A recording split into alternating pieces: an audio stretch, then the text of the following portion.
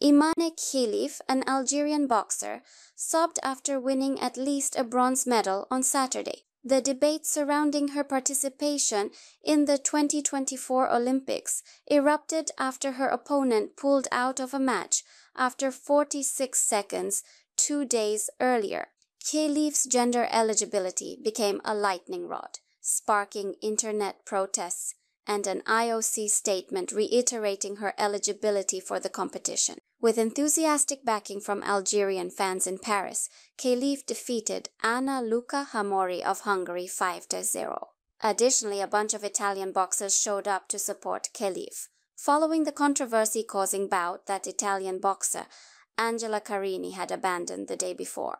Since Khelif, who is born female but failed gender eligibility testing in 2023, the debate surrounding the boxer rapidly turned toxic, leading to the misconception that she was a transsexual woman. The International Boxing Association provided the unsuccessful tests, and the IOC questions the organization's standards.